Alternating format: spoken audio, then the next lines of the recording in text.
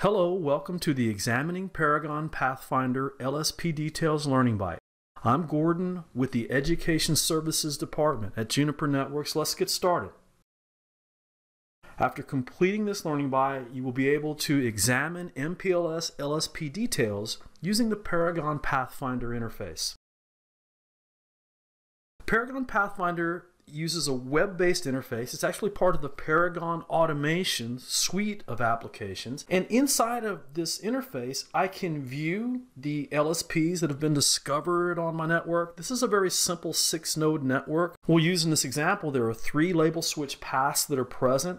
These paths are dynamically discovered by Paragon Pathfinder using a protocol called PCEP, the Path Computation Element Protocol, and very detailed information about the status of the LSPs on your network is collected. I can see that, for example, this LSP, the originating node, the MPLS ingress router is VMX1, the tunnel terminates on the VMX2 node, and I can see the amount of bandwidth that's reserved and tunnel status. And so I want you to just, as part of this learning byte, be able to use this interface to kind of view detailed MPLS LSP tunnel information. So I'm going to connect to an administrative desktop and we'll view this interface now. This is the Paragon Automation user interface that Paragon Pathfinder uses. These are the same 3 tunnels I was showing you in the PowerPoint slide. If you select a tunnel, you can view the tunnel path in the topology map.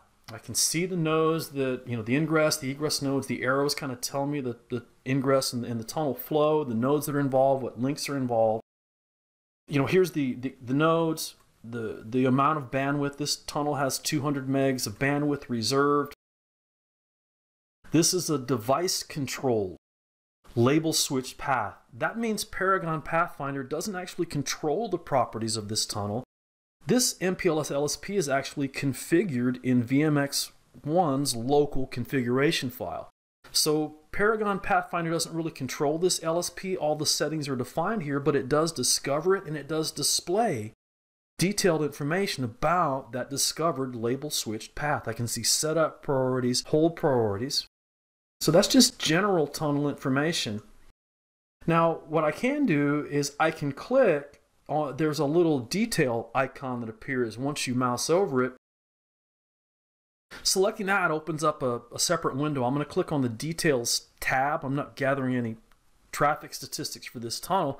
And this is the detailed information about this selected label switch path that was discovered using PCEP, the Path Computation Element Protocol. So I've made this tunnel as long as possible. I configured static routing of this tunnel. Strict routing, I should say, of this tunnel across this network. And so I can see the ingress node. This is the loopback IP address of the VMX1 node.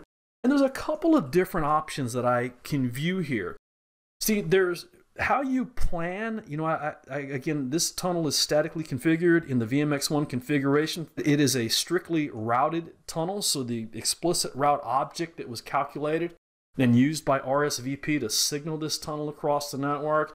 There's 1, 2, 3, 4, 5 strict hops that have been configured. I can view, the planned properties. Hey, the first step in the tunnel forwarding process would be to forward it to this IP address, which is actually on VMX3, and then you can literally follow the tunnel path across the network. Now, this is the plan, and things always go as planned, correct? Now, the plan may be a little bit different than the actual live way this tunnel is forwarded across the network currently because of network conditions, right?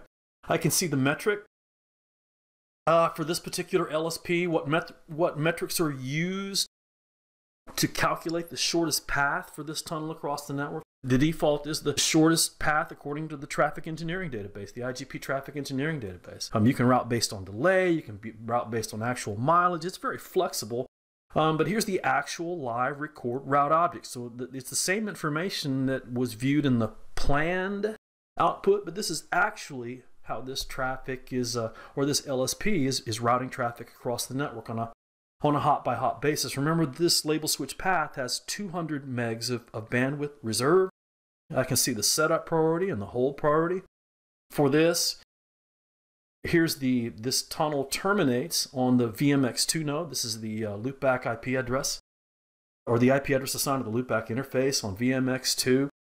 This is a PCC controlled label switch path. In the output here, you'll see it as device controlled, as we mentioned earlier. That means, again, that Paragon Pathfinder actually discovered this label switch path, but it doesn't have the ability to control it. Path computation client actually controls the properties of this LSP. Okay?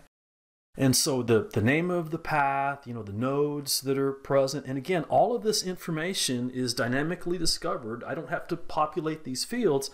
This data is discovered using the path computation element protocol. So all of these values you traditionally would see using something like a show MPLS LSP detail, right? Here's how much bandwidth, here's setup priorities, hold priorities, the actual record route object. We've always had this in the Junos CLI, but Paragon Automation can automatically discover that same information for you using PCEP and display it to you in an easy-to-use web-based interface. In this learning by, we use the Paragon Pathfinder interface to examine detailed information about MPLS LSPs. Thank you very much. Visit the Juniper Education Services website to learn more about courses. View our full range of classroom, online, and e-learning courses. Learning paths, industry segment and technology-specific training paths. Juniper Network's certification program, the ultimate demonstration of your competence. And the training community, from forums to social media. Join the discussion.